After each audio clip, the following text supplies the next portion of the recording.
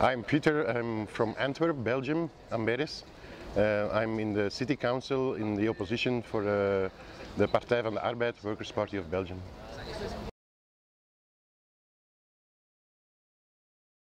I think it means that there are some places that are creating a world towards hope, because we live in times where a lot of people have fear and where a lot of people are doubting about the world, but also about themselves. And I think bringing people together and transferring fear to hope, that is a great task that in Barcelona and Como is trying to do.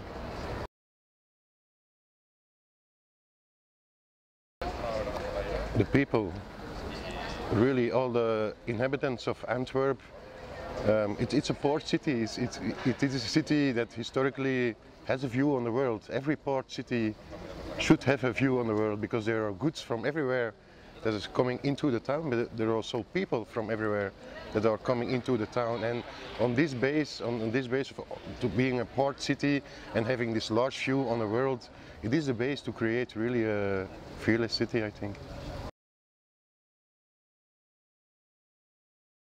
Municipalism is, I think, a first stage of rebellion. Rebellion to have this other type of politics, to create a real democracy, to create an anti-racist atmosphere in the city, to create networks in every neighborhood.